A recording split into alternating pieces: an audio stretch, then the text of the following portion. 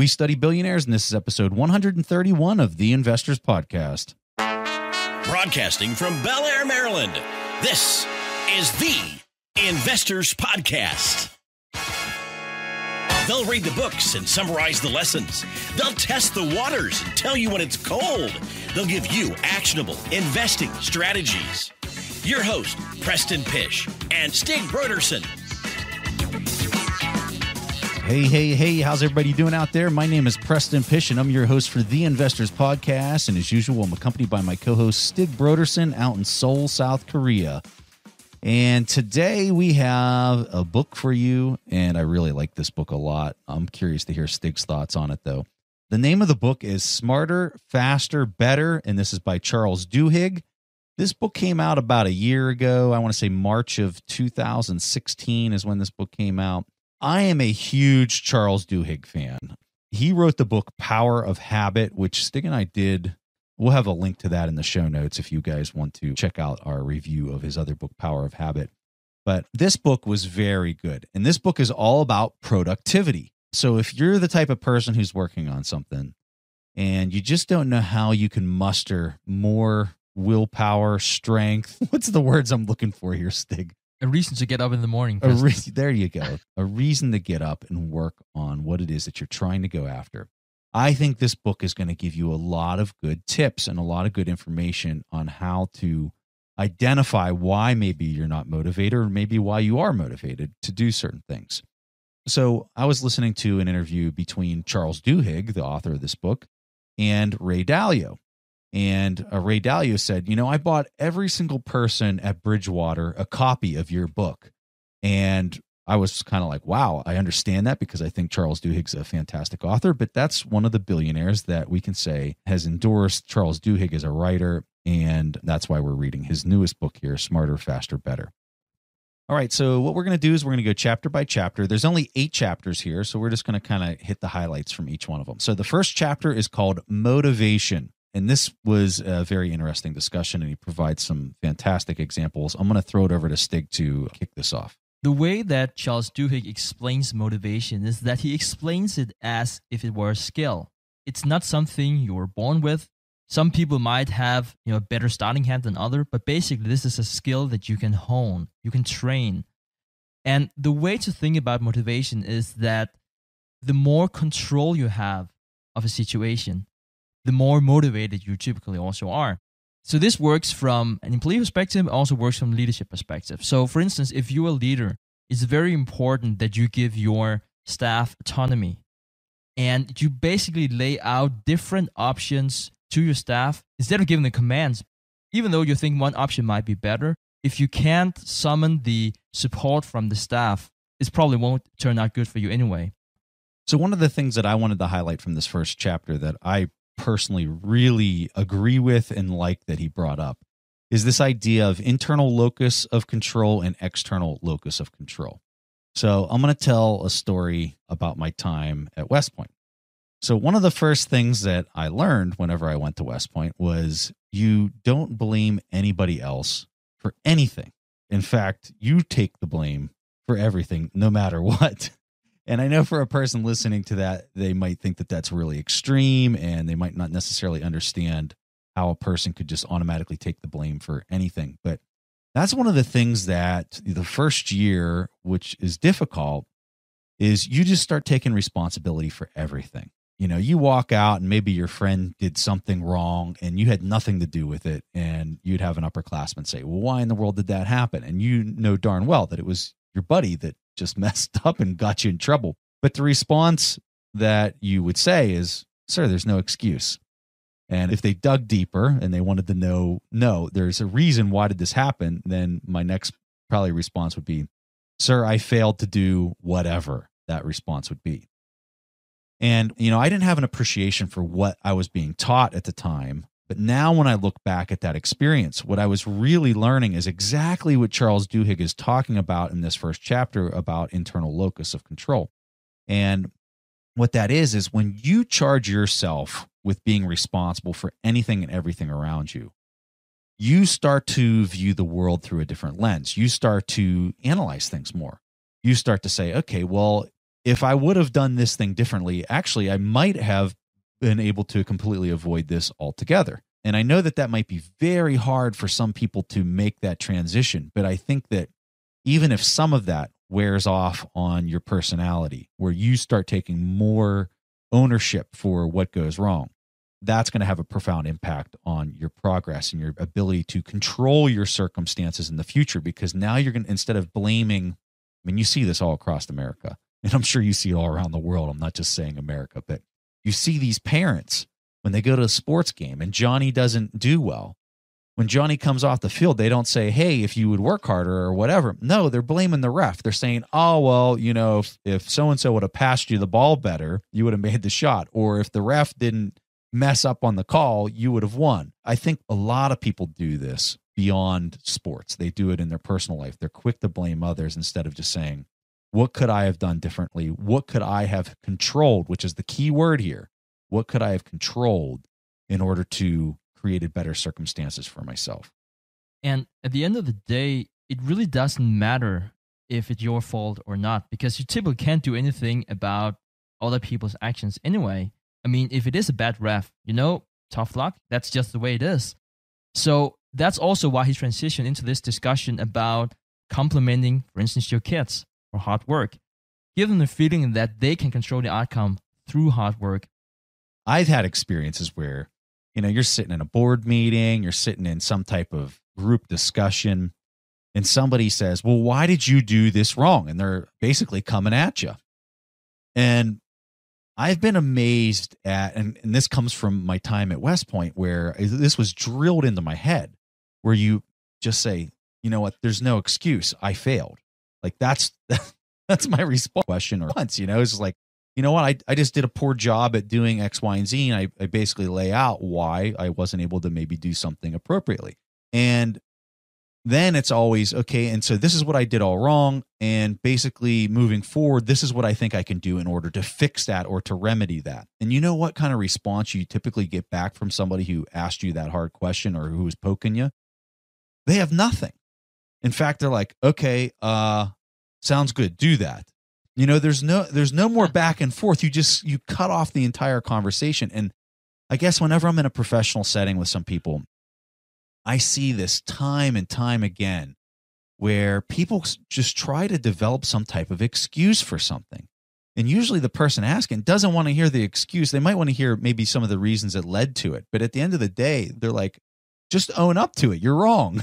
You know, if you're wrong, you're wrong. Just admit that. And it's amazing how fast the direction of everything, the productivity will go in a completely different direction because you own up to it. You're like, hey, this was a failure. I could have done this better.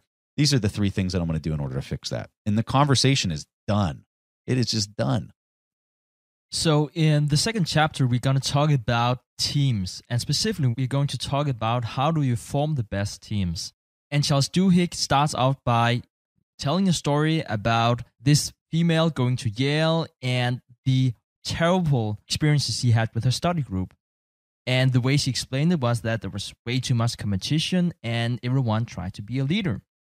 Then the chapter goes on and it talks about how Google tried to form the very best teams. And they were looking into what does the empirical evidence tell us about how to form good teams? Should there be heavy rivalry among the team members, for instance, as in the example before? Actually, some evidence shows that that could be a good idea. Others said it should be different personalities. And again, other papers said if they had similar hobbies, the rest would take care of itself. Now, what Google concluded based on those findings was basically that they couldn't conclude anything. Too many things was just pointing in opposite directions. So they needed to figure out what is it really that creates the best teams. Now, Preston, we actually don't coordinate our notes before we start. So I actually had a section about West Point I wanted to talk to you about after this introduction. So I just want to say for people out there, it's completely confidential. It's something we rarely talk about, and we actually already mentioned it twice, and now we're doing it thrice. So whenever I heard this story about this female going to Yale and everyone trying to be the leader in her group, so you are basically taught in leadership, and you are surrounded by hundreds of other cadets that also, I assume, I might be wrong, but I also assume that they wanted to excel in leadership.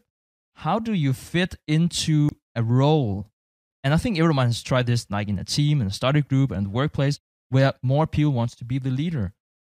What is the process, and how did you experience that as a cadet, but also as you advanced in ranks? That's an interesting question because I didn't really think of it in terms of everyone at West Point wanted to fill a leadership role whenever we'd be doing group projects or anything. Where I noticed it more is whenever I went to Johns Hopkins to do my master's, because not everyone came from that background of hardcore leadership. And that was new for me. I wasn't used to a lot of people not being comfortable with wanting to be in a leadership role.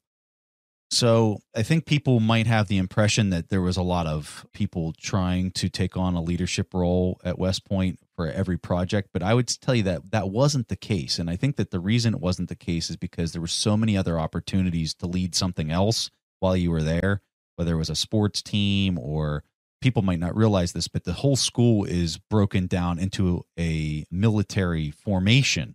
So like when I went to school there, I was assigned a company that I basically lived with of 120 people. And then that company was broken down into 4 platoons. And so then I was assigned to a platoon. Then I was assigned to a squad. And so whenever I would be struggling with a test or whatever, I could go to my squad leader who might be an expert at physics and say, hey, I'm struggling in physics. Can you help me out? And so you could get that help and assistance. So there was all these little opportunities because the school puts you into all these different leadership roles and they change that up every single semester. So I think a lot of people, when they get in a group project or whatever, there's so many opportunities to lead at that point that I don't think a lot of people were saying, hey, I've got to be the leader on this project. It didn't really happen maybe as much as what some outsiders might think. Would you say it's also a question about the roles were so formalized? Because we're also going to talk about roles later in this episode. Whereas, for instance, in a study group, like no one is typically appointed the leader of the group. So that's why you have this struggle for power, if you like. Do you think that is probably why it works so good at West Point? Yeah, I think maybe that might be the case because there were so many other opportunities to lead something. I don't think a lot of people were wanting to do any more than they had to because they were already strapped for time and involved in so many different things. So yeah, I'd agree with that. If we continue the podcast and talk about what Google found, and they had 2 very important findings in terms of figuring out why is it that a group really works or why is it that a team really works out. And what they found was that empathy is very, very important. If they are able at reading each other's body language, it's very, very important for the performance of the team. It's also important to mention that you don't necessarily need to be friends. There's this notion about like if everyone's good friends, you will achieve great things. That was something Google found that was definitely not the case. It was not necessarily a bad thing, but it didn't have any important factor. Rather, everyone should feel that they were listened to. So one thing they had a lot of emphasis on was always to ask every person in the room, what is your opinion? Or if someone has really not said anything for a long time, then directly ask, what is your opinion? You haven't spoken in a while. Afterwards, you would repeat what the other person was saying. And as a leader, actually make a big deal out of setting a little check mark next to that person's name. So I love where this is going because it goes back to what you had originally said, Stig, which is this is all about control. Okay, when everyone's participating on the team, everyone feels like they are in control and that they're contributing. And that is so important because whenever you have, let's say you have one person that's just totally dominating everything and you're part of this team and any feedback that you provide is immediately written off by maybe this one person, this leader who's running the team. That person now doesn't feel like they have any control or input into the group. And so then they immediately start to shut down. And so what I find amazing about what Duhigg is outlining in the book is he first talks about it from an individual perspective of why an individual might be productive. But then the fundamental thesis that it's all about control applies to the group dynamic as well when you take a step back and you look at that from, I mean, you could even scope this out to maybe even a national level where when a country doesn't feel like it has any kind of control, maybe it's less productive. It's an interesting idea. I mean, I don't know how much you could really apply to that, but it's an idea that's worth exploring. And I think that understanding that fundamental thesis is so important to really wrap your head around this episode. Whenever I think about the control dynamic, I often think about teenagers. When you see a teenager who has a very controlling parent, that teenager isn't productive. They want to sleep till 12 o'clock. They don't want to go do anything. They just want to lay around because they don't feel like they can impact or control anything in their life. And that might be one of the reasons why you see teenagers that are very productive versus aren't productive at all. But we'll keep going here. So the next chapter is chapter 3. This is called Focus.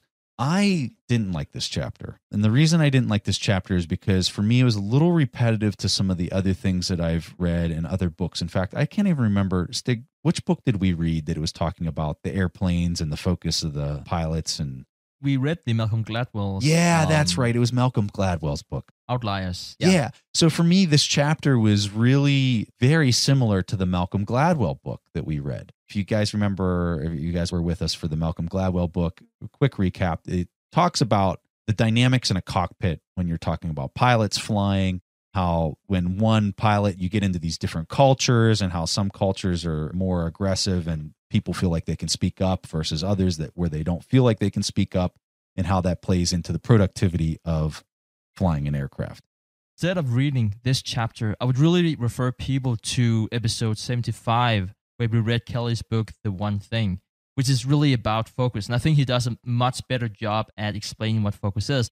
The way that Charles Duhigg explains this is that you need to build up your models of a certain situation before you experience it. For instance, it might be if you're a pilot and something goes wrong. And by building up those models, you are better at reacting if you're in an emergency, but he also applies it to envision before you come to your desk, what is the first task I should do, and then push through that task no matter what happens. So I definitely think that focus is very, very important. I think the way he explained this was probably a bit abstract and not really applicable for most people. All right, so the next chapter was chapter 4. This is all about goal setting. We've covered this topic in a couple different directions in the past, but the main premise that he's talking about here is you've got to set really lofty goals. And I like how he talks about sometimes where you set these lofty goals and you give yourself kind of a short time horizon to get there, to force that productivity, to force a person to really go after something. I think anybody can relate to that. When you give yourself just a small amount of time to knock something out, you have no choice but to be productive in order to hit that suspense. But I think the example he uses in the book, which is a really cool example, he talks about General Electric and how they set a really high and lofty goal in order to improve the efficiencies of some of the engines that they were designing. It's a fantastic story. As a side note, you can't get a better writer to tell a story than Duhigg. He is very, very good at telling you his thesis or his idea of why something might work. And then he gives such a great, fantastic story on how it unfolds and how he basically teaches you through the story. And I really like that. It's fun to read his books. So in particular for GE managers, they figured out that they needed to set two types of goals. They needed to set a SMART goal and a stretch goal. So just really briefly about a SMART goal, that's an abbreviation for the goal has to be specific, measurable, attainable, realistic, and trackable. And if I just could give you an example, and this is especially something I'm struggling with as a professor, is that you would be speaking with a student and that student would set a goal, and that goal could be, I will do better on my next report card. That's definitely not a SMART goal. So, and just to give you an example of how you could make this into a SMART goal. So it could be, for instance, in the next marking period, I will take careful notes and review them at least 2 days before test and quizzes so I can ask the teacher questions that I don't understand. I will do my math homework before I do things with friends, and when I hand in, I'll ask the teacher about anything I'm not sure about. When I get anything wrong, I'll make sure to ask my teacher or my classmates for the right answer. That's an example of a SMART goal. So GE implemented this, and what they figured out is that the employees loved it. It really made them feel like they're progressing all the time. It gave them the feeling of accomplishment. It's very important for us as human beings that we have closure, that now this is solved, and then we can go on to the next thing. Now, what they also found at GE was that the SMART goals in itself was not enough. It was really not the one solution they were looking for, because they found that more and more of the employees and the managers, they were kind of using the SMART goals as a checklist and not necessarily setting the right SMART goals, but basically just want to accomplish as many goals as possible and not really be focusing on the quality. So instead, they decided to have two different types of goals. So the first one was the SMART goal, which is more operational. And then everyone needs to have a stretch goal. And the interesting thing about a stretch goal is that it's very, very hard to achieve. So that also made people think outside of the box, aside from the SMART goal. One example that he uses was whenever Jack Welch, the CEO of GE, said to his managers, we need to limit the amount of mistakes in our production by 70%. I don't know how, I'm not giving you any directions, but that is what you need to achieve. I know it's a stretch, but you need to figure out how do we get to that point within 2 years. Now, the managers at GE said it was ridiculous. It simply couldn't be done. The manufacturing process was so complicated, having more than 10,000 components for each engine. Now, since that was what Jack Welch told them, they had to get on it, and they decided to analyze all errors recorded the past 12 months. And they quickly figured out that hiring more quality assurance people wouldn't do the trick. So the solution was to make every employee an expert. Now, they actually tried that. They actually did that for 9 months, and they figured out that the massive retraining of the current staff was not sufficient. They could not reach 70%. So they decided to hire more technical staff. But they were already in high demand and very expensive. So to attract people, they had to give the engineers more autonomy, but also change the scheduling system that they've been accustomed of using at GE. So this turned into a stretch goal. And it basically meant that to succeed on mitigating 70% of the errors, everything needed to be changed. From workers, from how workers were trained, from how they were hired, and also the way the site ran. But in the end, after 3 years, the errors was cut down by 75%. And that really shows the strength of a stretch goal. All right, so the next chapter was chapter 5. This was titled Managing Others. And this was a very interesting discussion as to what kind of culture creates the best productivity within an organization. And so he cites a study that was conducted, I think, out of Stanford. And the Stanford professors did something like 15 years of research on what kind of company culture worked the best. And what they found was that of all the different companies that they were modeling or assessing, there was what they called the STAR model, where there was 5 different ways that culture usually developed inside of a company. There was the engineering culture, there was the autocratic, the bureaucratic, the commitment model. And what they uncovered from this research was that often the companies that ignored the commitment model, which wasn't really any of the 5, those companies typically had some of the best results. And the reason why that these companies had the best results by ignoring this commitment model was because any person within the company had the control, and again, that's the key word, had the control and ability to induce change into the organization. So let's take the example that he talks about in the book. There's a small auto factory out in California, and down to the very lowest level person that's working at the company, they had the ability to, first of all, stop the assembly line, had the ability to implement changes at their organic level, and that person had a lot of control that was decentralized away from the higher headquarters. Now, those companies also had the framework in order to have, I guess, that bureaucratic model that I think most people are accustomed to with large organizations that they might work for. That was still in place. But I think that the power and authority was pushed down as much as possible to the lowest level. And those are the companies that had the most productive workforce. And I think it all goes back to the word control. And I also think it has to do with pride. It really has to do with, do you feel that you are creating a quality product? And if you don't have control, it's really, really hard to make that product your own. And specifically, he was talking about in the book how the old management told them that you can never, ever stop the assembly line because it cost $15,000 a minute to stop the line.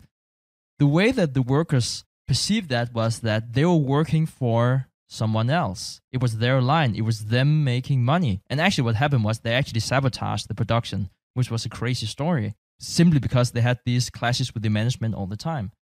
Now, what happened whenever they got this new system in place was that they took another different pride in their job because now it was their product. The management made sure that they wouldn't fire employees So, for instance, whenever the financial crisis hit, the management took a big pay cut, and the workers that were about to be laid off, instead they were retrained to other tasks, lower level tasks though, but tasks that had needed to be solved within the company. So they actually went through the great financial crisis without laying off anyone. And this is really the strength of the commitment model, is that management and workers, they are together through thick and thin. So real quick to piggyback off that comment, in order to distribute that authority down to the lowest level, you've got to have trust in the people that are around you. And I immediately think of the book from Stephen Covey, The Speed of Trust was the name of the book. What a fantastic read, where he talks about when you extend trust to other people, you will get it back in return because it's reciprocal. It works through the law of reciprocity. And I think a lot of people might not necessarily understand how true and how that is at work every single day when you're interacting with anybody. That law is absolutely in play. So that, I think, goes hand in hand with what Stig was talking about. All right, so chapter 6, decision making. I'm going to throw this over to Stig to kick this one off. So the way that Charles Duhigg explains decision making is that he's saying that most people are predicting the future or trying to predict the future. Actually, all the choices that we're making in our lives, that is an estimate of what the future will bring. If you are having kids, it's typically because you have thought, will my life become better by having the kids than not having kids? Or if you're getting married, you would more or less be thinking, what will happen to my life if I married my significant other compared to if I didn't? And the way he explains this is that it's actually a very bad way of estimating what's going to happen in the future, because he's really talking about how we come up with these binary decisions, saying, if I'm going to have kids, my life will be good. Or if I'm going to get married, my life will be bad. And that's the wrong way of looking at it. He introduces a concept called probabilistic thinking, where he encourages everyone to say, okay, so what is it that I think will happen now? And he said, okay, if I will have kids, there's 20% of this happening. There might be a good scenario, a bad scenario. Now, there might also be another option, and there might be another 20% probability of this happening. And what he's basically doing with this is that he is outlining and clarifying the consequences of our choices. He's not saying this is what will happen, which we as humans are very inclined to do. He's outlining the options so we can figure out, how do I increase my chance of the positive thing to happen? Or is this a too risky of a bet, if you want? So I should stay out of it in the first place if I can't mitigate any of the bad consequences. Basically, his point is that even though that you imply probabilistic thinking, it's not the same as you can always be right.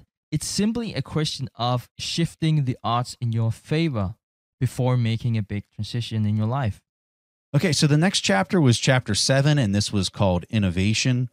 And I think that this is something that is kind of obvious, the point that was being made in this chapter, which is that when you're creating something new, the stress and the setbacks are part of the process. I think everybody kind of knows that. With that said, I think he told a really cool story to represent that idea. It wasn't anything groundbreaking. So I guess for me, the chapter was, as far as value add to the book, not so much, but had a really cool story where it talked about Disney and their development of the movie Frozen and how they went through all these re-edits of this movie. Because when they first put it out there, it had all these different mistakes. They talk about how, I don't know if anyone's seen Frozen, but as a parent with young kids, I've seen it a few times. And in the movie, the snowman character is really funny. And Duhigg talks about how the snowman character was really annoying and not funny at all in the original versions. And he talks about all these kind of errors and mistakes that they had whenever they were doing this. But as we discovered in the book Creativity, Inc., it's all about Pixar and how they go about this creative process, which is where I would definitely tell you to go if you're wanting to learn more about innovation and this process of being creative and developing things that are creative. That's the book to go to. But what Duhigg talks about here is how they worked through that process. They worked through the setbacks. And then at the very last moment, they had this person that they hired to help with a song. And then that person came in and it just really kind of spun the movie in a whole different direction and gave it the clarity that it needed in the end to be this massive blockbuster. The story is really cool to listen to. regardless of the learning that's kind of taking place as to the point that he's making there, I think the story is really worth listening to. I thoroughly enjoyed the recap on all the inside pieces of that.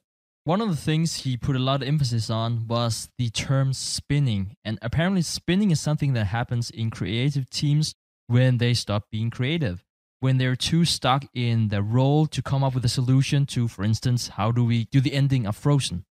And to spark creativity, you need intermediate disturbance. Basically, you need to distort the team to make it dynamic. And the reason why he does that was actually founding from nature. And he uses the analogy about a reef. If you don't interfere, one species will become dominant. But if you interfere all the time, only very few of the resilient species will survive all the hardship. What you need to do is to create intermediate disturbance, because that's when the most species bloom. Ed Catmull, the CEO of Pixar, was very aware of this. So that was also why he, when the team got stuck in Frozen, distorted the team to spark the creativity, basically. Yeah, and he only changed up in the management architecture of the movie.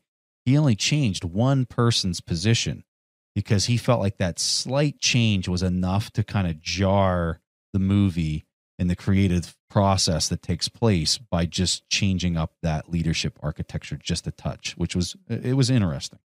Okay, so then the last chapter that we had was chapter 8, and this was all about absorbing data. In this chapter, he's talking about, and this is really applicable to today, where you have access to just unbound amounts of information.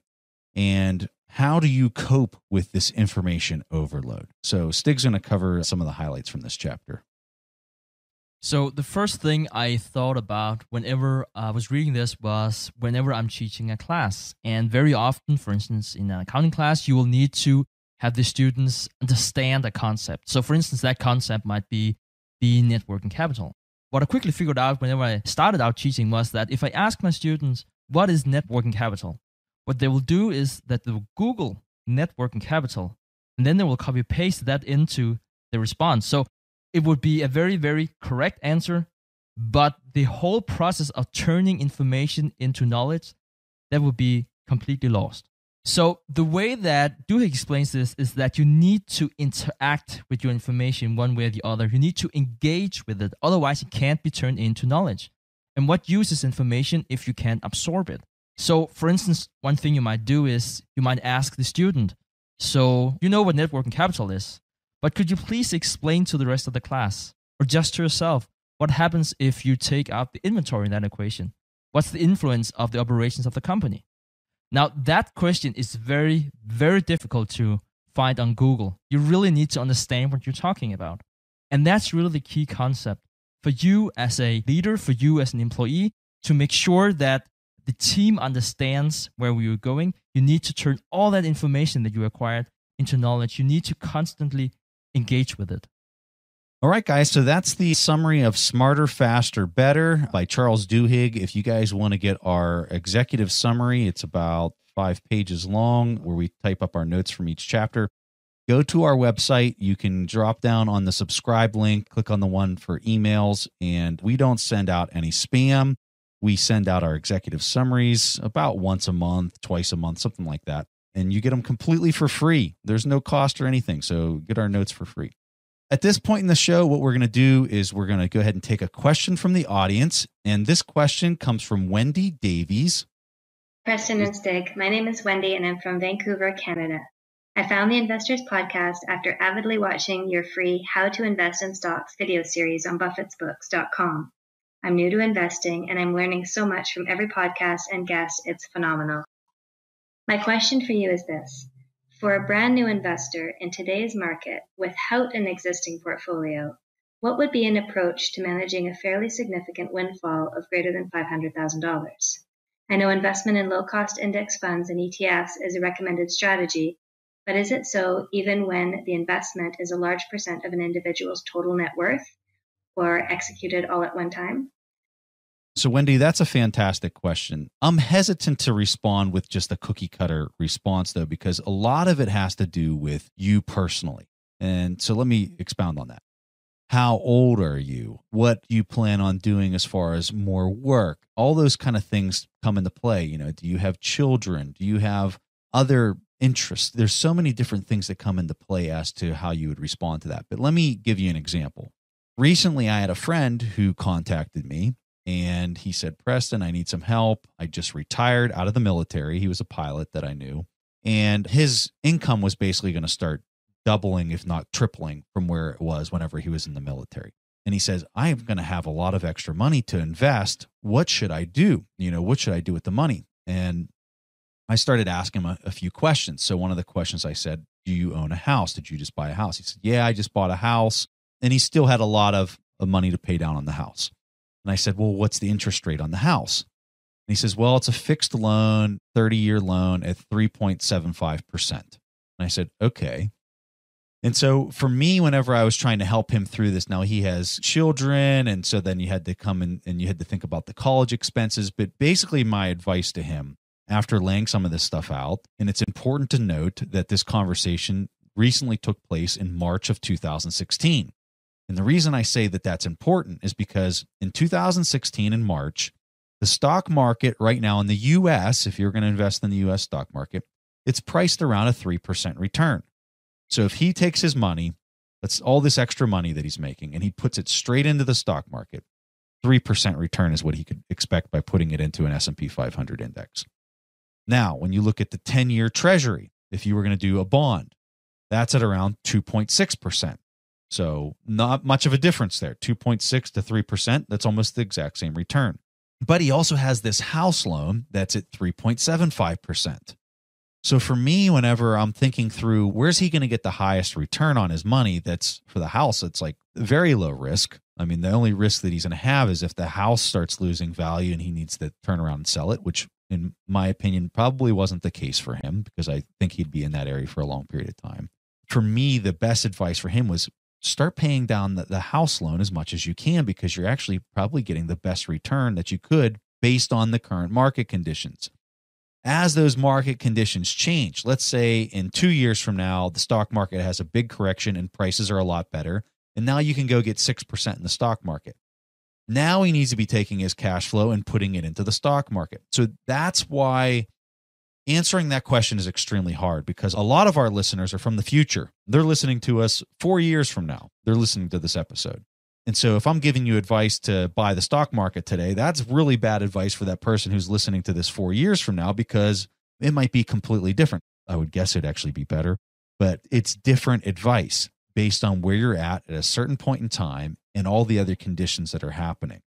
So with all of that said, because this is a really long response, but I think it's important for you to hear my thought process. That's what I really want to convey to you. This is how I would go about this. Lay out different asset classes and understand where they're priced. Know where the stock market is. And all you got to do is take the inverse of the Shiller PE ratio for the US. Figure out what that ratio is and what percent that's giving you in the stock market. Figure out what you can get in a government bond. Figure out what you can get in a corporate bond. Do you have a house loan? What's the percent on that? Those kind of things are the questions that you guys have to ask. And then you have to make that assessment. What's going to give me the highest return for the lowest amount of risk that I'm comfortable with? I know that was long, but I'm curious to hear your thoughts. I have a very lengthy response too, Preston. So I definitely won't blame you here. The one thing I really wanted to talk about in your question was basically a two-part question, was also the thing about a high percent of net worth, because that's something that we really haven't been talking too much about before. When you say that these call it $500,000, that's a huge part of your net worth, I would assume that you have savings to live by and you also have an emergency fund, and there are at least quite some time until you plan to retire. Again, like Preston said, there's so much information we need to know, like age and children and which kind of different scenarios are you considering going to happen with your life. But the thing I really want to talk about more from a general perspective, that is 100% stock exposure a good investment? Is it risky? Do you need to diversify more into different asset classes? Because I think that's something that a lot of people have thought about, and at least I know I've thought a lot about it. Am I really diversified if I have 100% in stocks? Now, it's not a simple yes or no question, but I would definitely like to give it a go.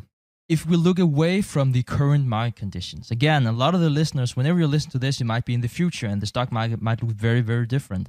So just from a general perspective, Are you diversified if you have 100% stocks, given that it's only one asset class? And you might have seen a chart saying, if you have stocks, you will on average be making 8%. Or if you're investing in bonds, on average it will be 4%. Commodities, perhaps 3%. Then you're also showing charts about how those asset classes correlates and how you will have less risk if one asset class goes up when the other asset class goes down. And we've talked about risk quite a few times here in the podcast, and we usually don't consider volatility to be a good measure of risk. And for me, I don't think that having many asset classes, for the sake of having many asset classes, is a good investment. I don't necessarily think that you are more diversified. And I don't think as an investor that you have respect for the underlying drivers in terms of what drives returns. So please allow me to elaborate. I don't look at stocks as one asset class. Rather, I look at it as, can I imagine a scenario where companies in aggregate are not making a profit anymore? And the answer to that is pretty simple. No, I can't. So basically, the underlying premise is that if a company makes money, it will be returned to the shareholder in dividend, share buyback, or capital gains. So I would say that I can't imagine a scenario where companies won't be making any money. So basically what you're saying in terms of the low-cost ETF, as you're talking about, over the long term, yes, there will be a good investment. If I need to build up on that thesis, I can't think about any point in time since we have human beings on this planet where we didn't have a corporation making an output. Now, it might not have been called the SEC, or they might not have antitrust laws, and they might not be filing in 10K, but we always have a corporation structure one way or the other. I mean, even back when we were living in tribes, we had the owner, management, worker structure. And in aggregate, those societies got wealthier. So you might also be thinking, okay, Stig, so that's a good point. Okay, so up until this story, we can see that companies are making profit. Can we expect that to happen in the future? If you investigate how a company makes profit and how societies prosper, it basically comes down to innovation. The more productive we become, the richer we get, and that generates profit. You can think of it in terms of inventions. We become more productive after electricity was invented, the assembly line, computers for that matter. And it's basically a rule of nature. You'll always find a corporate structure. Unless we completely dissolve the structure of a corporation by telling people that they can't be working together, we can always create more output by working together in a structure one way or the other. I know that this was a very philosophical and very lengthy approach to understanding stocks, but I think it's important to understand the underlying factors of what drives the stock market, again, over the long run. So just to sum up, if you're not thinking about retiring anytime soon and you're thinking about, should I be 100% exposed to stocks if we disregard the current price level, I don't think that you need diversification into other asset classes. All right, so Wendy, thank you so much for submitting your question. If anybody else out there wants to get your question played on the show, go to asktheinvestors.com.